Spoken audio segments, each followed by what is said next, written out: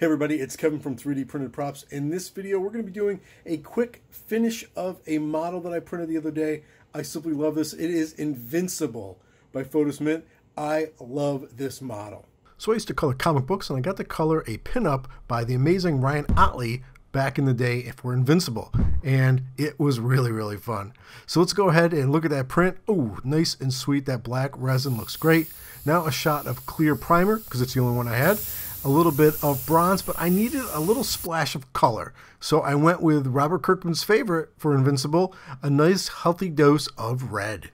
And there he is. Now, if you've read the comic or seen the show, you get the blood reference. Robert Kirkman really throws in the red in that comic and in the show. It is super cool. If you haven't read the comic, go out and pick it up.